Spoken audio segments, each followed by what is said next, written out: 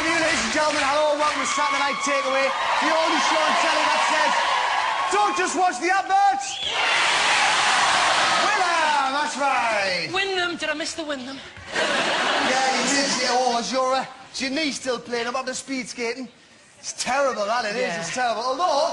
Although I see there are a couple of perks by the look of things. I tell you what, God bless the NHS. Those nurses have been absolutely brilliant for me this week. They've been so good to me, and you know what? It was touch and go for a little while in the hospital. At one point, I thought we were going to have it off. But I tell you what, though. Thankfully, they've been able to keep the leg on. I tell you what, though, ladies and gentlemen. I tell you what, he's been so brave this week. He really has, a real star.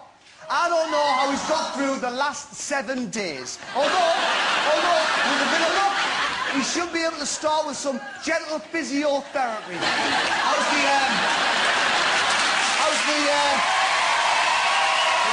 the leg now when you're on stage? It's sore. Is it? Can't really move it very much, but, No. you know, for the good of the show, for the good of you, I'll soldier on. What a trooper, eh? What a trooper.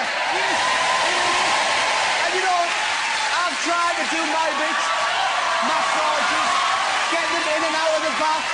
I've been there for them all week. Haven't I, Jack? Oh, I see, I get it. This whole business, the nurses, the crutches, it's just one big joke on me, is it? No. One big joke at my expense.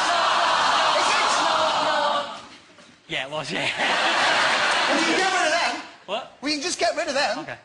Well, don't use them. You don't need them. Sorry. Just take them. Sorry, thanks, Phil. Absolutely unbelievable. See you later. Do you know, this is the last time you go behind my back and make me look like an idiot on national television.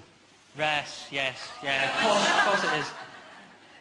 I won't have it. No, you're laughing, but I won't have it. I'm not going to have it. No. Never again. He shouldn't.